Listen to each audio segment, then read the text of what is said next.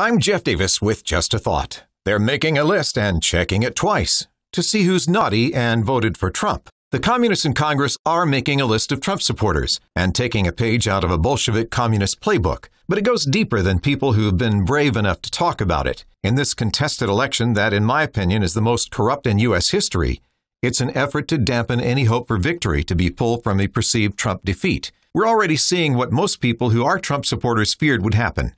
We already know that Democrat dark money groups put together a list of judges they can use should a Democrat win the election. That was reported in 2019. The words of Vice President Biden in collusion with the mainstream media were laden with lies to a largely uninformed public. To get support from people who didn't vote for him, he said he'd be a president for all Americans. On its face, that isn't supported by Democrats making a list for retaliation against them. They have some dark intentions. Just a thought. I'm Jeff Davis.